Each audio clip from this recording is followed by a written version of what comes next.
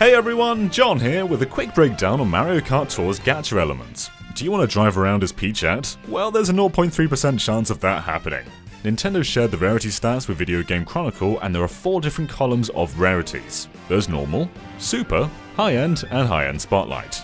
That last one contains time-sensitive tour spotlight items such as Pauline, so there's kind of a limited chance to get those. Each pipe has 100 launches in total, and you are guaranteed the spotlight item in those 100. So you might have to spend a lot of money, but you will eventually get Pauline. Anyway, here's the breakdown. There's a 5% chance of pulling a normal character.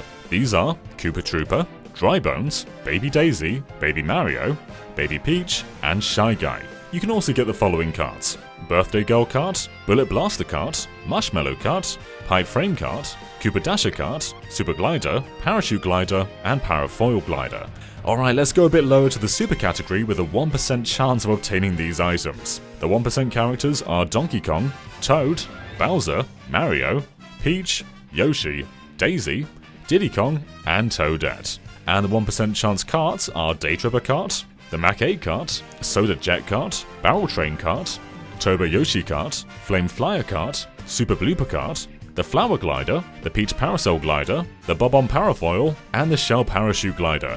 Okay, let's go even lower. So there's a 0.3% chance of pulling Dry Bowser, Metal Mario, Peachette, and Musician Mario. And as for the cards, there's the B-Dasher card, the Badwagon card, the Blue Badwagon card, the Super Glider, the Gold Glider, and the Bullet Bill Parachute Glider. Now this last one's going to change depending on the spotlight, but right now there's a 1% chance of getting Pauline, the Yellow Taxi, and the Fair Flyer.